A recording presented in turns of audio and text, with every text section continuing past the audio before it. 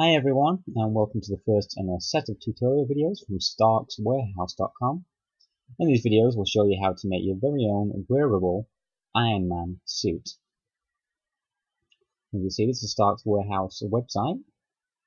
It's a brand new website, just launched, so I would encourage you to go have a look at it. It's pretty brand new at the moment, so I don't have that much on there, but as we go along we will be adding more tutorials, videos, and other interesting things. Now, I know it's Starks Warehouse, but we won't only be doing Iron Man suits.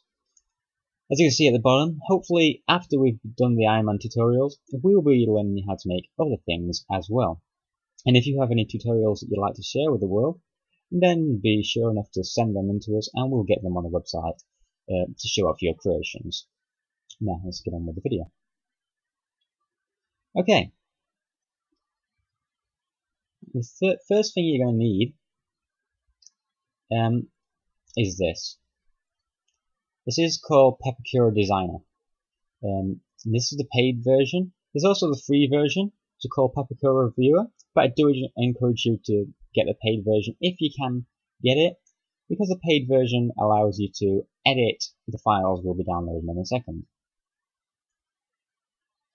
And these are the files that I'm using at the moment for my own suit. These are the Mark IV and Mark VI files. I will be using personally the Mark IV as I prefer the circle arc reactor on the chest rather than the triangle there. I'll just pull some up to show you. There we are. Now this is a 3D modeling program. Basically it shows you the 3D model of the suit on your computer screen. You can size it up to however you want, which I'll show you how to do that in just a moment. And once you're happy with it, as you can see on this side of the screen over here, once you've done, it'll print this 3D model onto cardstock for you to cut out, stick together, and make a 3D suit. Which you can then, most people with Pepakura either use fiberglass and resin to make the suit hard, but in this case, we're going to be using foam. Transfer the cardboard templates onto foam, cut it out, hot glue it together, and there we go. We've got a flexible, durable, wearable Iron Man suit. And then in future, I'm going to be casting it in resin and making my own hard Iron Man suit. Okay. Now the files that you need, like I say, actually, sorry about that. The Pepakura Designer, you need to go to this website here. I'll put a link below in the description and also on my website for this. If you go to Pepakura Designer, hit the download button on the side. It'll bring it up with either Pepakura Designer or the free Pepakura Viewer. Like I say, I encourage you to get the Pepakura Designer, as you can then edit your Pepakura files to a size that's suitable for yourself. The Pepakura Viewer allows you to view and print the files, but you can't edit them. So whatever the size they're in at the moment, that's the size that they're going to be when they're printed out. So I do encourage you to get the Designer. It's not that much. It's $38, as you can see right there. So it's not that much at all. And it does come in very, very handy. Okay, the files, they will also be put in the description and on my website.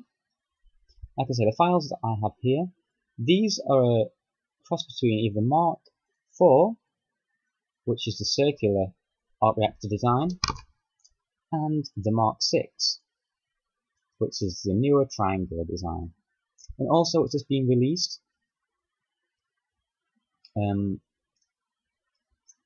are the Avengers Mark VII. These are already edited in foam. I gotta say, these files aren't my own. As you can see, these files here was made by Darkside 501st, all the way down, and the foam edit of them was produced by Jackie's Rocket. So these aren't mine, but I do want to give a big thank you to the guys that made them, because without you guys, we'd be nowhere. And also the Mark IV and Mark VI ones, These are made by Robo3867 and edited by Stealth. Now you can find all these guys over on the rpf.com. They do on other sites, but personally I just stick to the rpf.com. This is just personal decision. But there is a lot of other good sites out there as well, so please check them out. I'll throw a few links below and I'll let you check them out. Okay, so once you've got the Pepakura file that you want in your Pepakura viewer or designer, you want to scale it. And say, you can only scale it in Pepakura designer.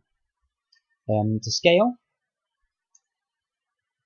I'll put a link to the Dented Helmet. This is another great forum with a lot of great help from people, and it has a great tutorial on how to scale your own Pepakura armor.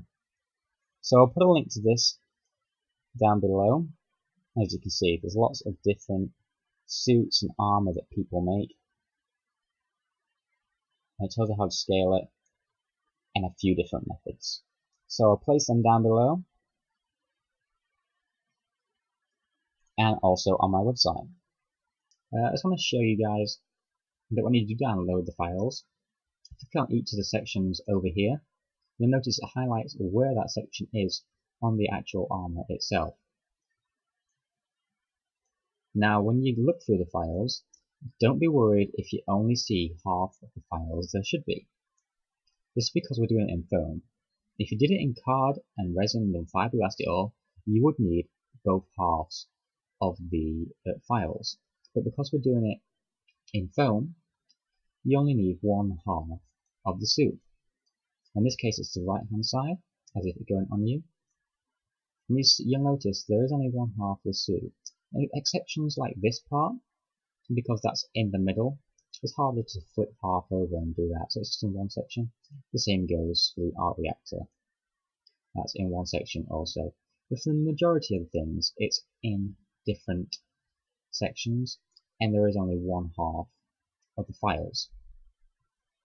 That's because when you print out these, you make one half, you copy the transfers onto the foam, cut them out, make one half, and because you still have the transfers after the templates afterwards, you can flip the templates over on the upside down, and they'll be the exact same for the second half of the left hand side. So just imagine this top half, copy that onto foam, trace around it, then flip it upside down, and it'll be the exact same as this. So if you do get on there and notice that there's only half the files that what you think there should be, don't worry, because this is the reason for that, nothing else. So what you want to do after you've scaled it to yourself, you want to grab yourself some cardstock, printer, and print the files out. Once you've printed the files out, it's just a case of cutting them out, sticking them together, and carrying on. But like I said, in my case, because I'm using foam, I'll be showing you this in the next tutorial, I'm going to be cutting them out, transferring the detail of the cutouts onto the foam, just by copying over them with wax crayons I use, I find it the best method, and cutting them out, hot gluing them together. But we'll come to that in the next tutorial. So go grab yourself the downloads, grab yourself the Pepakura viewer, and if you have a Pepakura designer, even better. Start playing with these, and I will be uploading my next tutorial as soon as possible. So for now, from StarksWarehouse.com, thank you for watching. Please like and subscribe this video. Visit the website, and I'll see you guys soon.